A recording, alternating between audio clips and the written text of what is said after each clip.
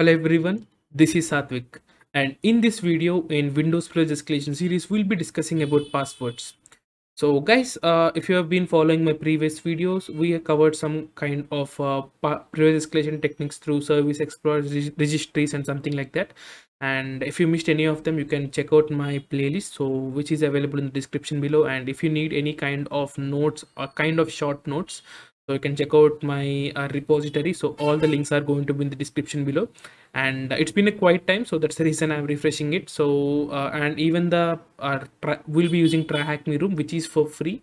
So just start the machine and as always connect to the VPN and get your session, and we can go ahead. So guys, this video will be discussing about how you can attain the password. So what happens is like not all the time you will be exploiting some kind of a service exploits or something like that, kernel exploits or something like that. So sometimes what you will do is like you will get it is going to be easy, like you can simply search for some kind of sensitive information.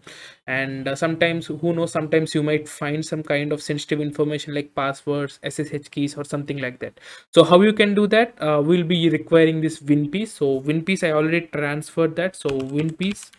And also guys, if you can see here, so I have my what you call this RDP session, and I can see I transferred my shell.exe and also the winpiece.exe, and even I got some kind of a connection, a command line session kind of thing here, and I transferred both of them. You can see here, so shell.exe for my reversion and the winpiece for doing the winpiece stuff.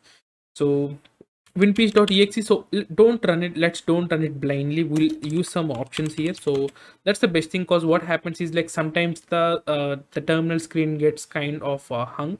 So that's the reason, so I like running it with options. So the main part here is like, so files info and files analysis. So I solved a few boxes. So what I done is like, so most of the time I search for it. So let us assume that you are have your target is like a latest version like Windows Server 2019 or 2022 or whatsoever. So in those cases, the chance of finding the kernel exploit or something like that is very low. So in those cases, you can just use these two options, files info and files and file analysis. So this does the same thing. So it searches for some files. Okay, you can see the file analysis is kind of more it goes bit deep, but files info will check for some kind of files. So sometimes what happens is like in real life as well, so some administrators, or not only the administrators, even the normal users save their passwords in some kind of notepad or some kind of file, and they put it on their desktop or on some other location.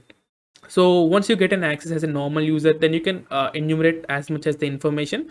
So I'm going with the automated way, but there are some other options, like you can use some other utilities, okay, in Windows, and you can try to find out them as well, but this is the easiest way you can go through. So first let's start with the files info and let's see what we can get.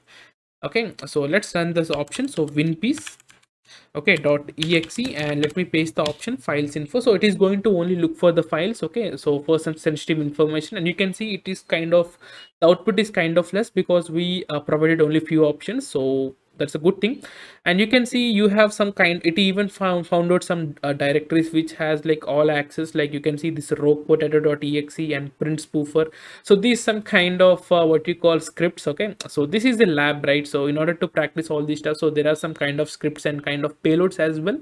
So cleanup.ps1 is like some kind of a PowerShell script. So what it does is like, once the system is restarted, it will clean everything. So that's the basic thing. You'll find it almost all the track me machines. And you can see some search hidden files. You can see some files and folders as well, but those might not always be useful for you. And let's go a bit, and you can see there is a stuff highlighted here. So credential.exe, so there is a password, there is a possibility, so you can simply go there, you can try to access it, but I tried it, there is nothing there. But like if you find it, you can just use it, you can try to read it what's given there. And you have some kind of stuff, so file permission, so user read, so you have an access to the SAM file, so security accounts manager kind of thing. And you can see there is an interesting file here, so unattended file, so some kind of a name here. And you can see there is some thing called as password, like this is some kind of HTML, guys, okay, but you can see it's an XML. So even XML and HTML the syntax, the tags, the closing tags are some kind of similar.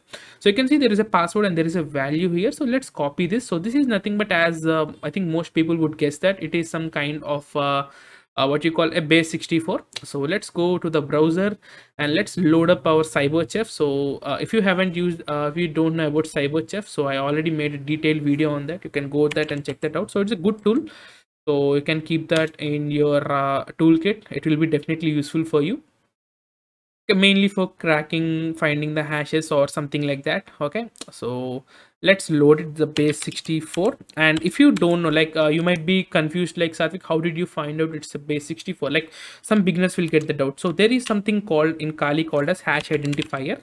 Okay, so identifier, so it's a pre-built tool. So just put the hash or whatever encoded string or whatever it is. So here it is not showing up, but sometimes the hashes and it will try to find it out. But I think it used to find out the base 64 previously, but I'm not sure. Okay, but let's put the input here, and that from base 64 is the right thing, I guess. So you can see we decoded that, and you can see it is password 123. We don't know whose password is this, but we know just it's password 123. So it might be of other users. Okay, so while you enumerate the users, like you might be having 2 or 3 more users, so you can just try to get an RDP session, and if you're able to log in, then you can conclude that it's their password, those accounts password. So that's the thing, we just got a password, so just keep that in mind.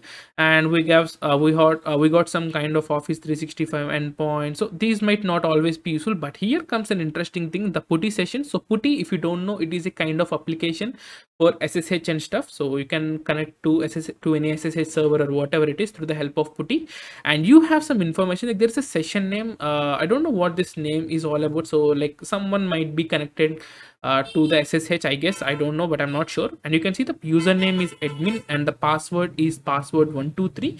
So we can conclude something like this particular password that we got, which is encoded previously, might be of admin, but we are not sure.